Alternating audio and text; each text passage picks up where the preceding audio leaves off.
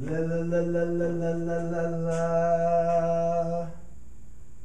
La la la la la la la la la.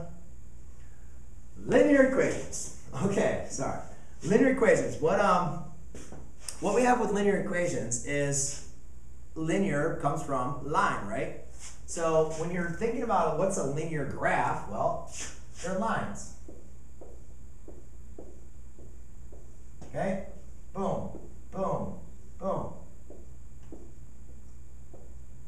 Right? And we'll even do one with the negative. Okay? Those are all linear graphs. So I need to figure out what does a linear equation represent, right? Well, there's a couple rules that we want to look at what are linear equations. And when we're thinking about linear equations, if you guys look at these, it's always a straight line, right?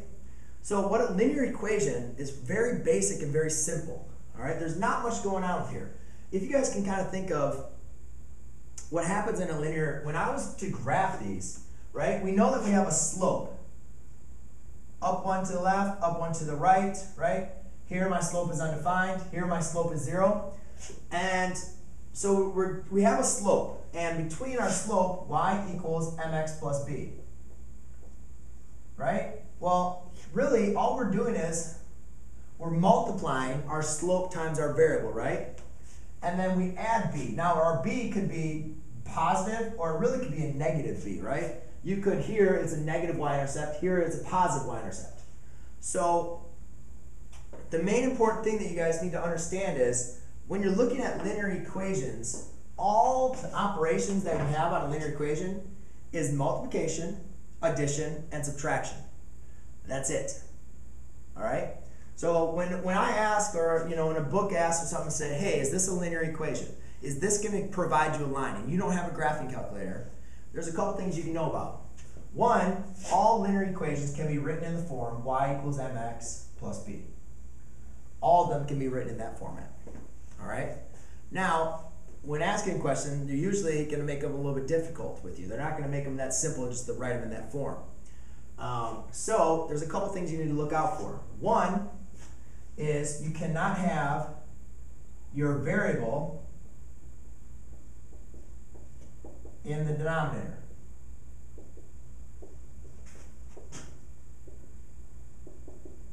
So therefore you can't have y equals 4 over x minus 3. That would not be a linear equation. All right, you cannot have a variable in a denominator. You could have, so that doesn't work, but this one works, y equals x over 4 minus 3. That does work, because you can rewrite that as y equals 1/4 times x minus 3. Okay? The next one, variable in the denominator, you also cannot have variables. And remember, this denominator is being division, right? So you can't be dividing by x.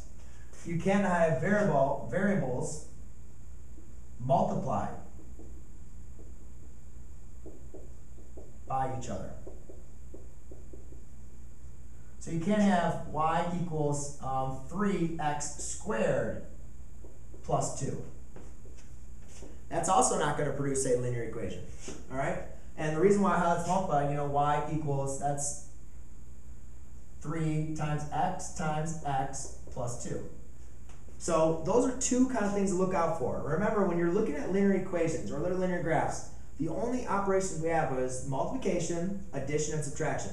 So if you're seeing division, you cannot have your variable be as a denominator, or you cannot have variables multiplied by each other, giving you an exponent greater than 1. All right, because if you notice, this exponent has a value of 1, and that's the highest that it's going to get on a linear equation. And that's how you solve linear equations.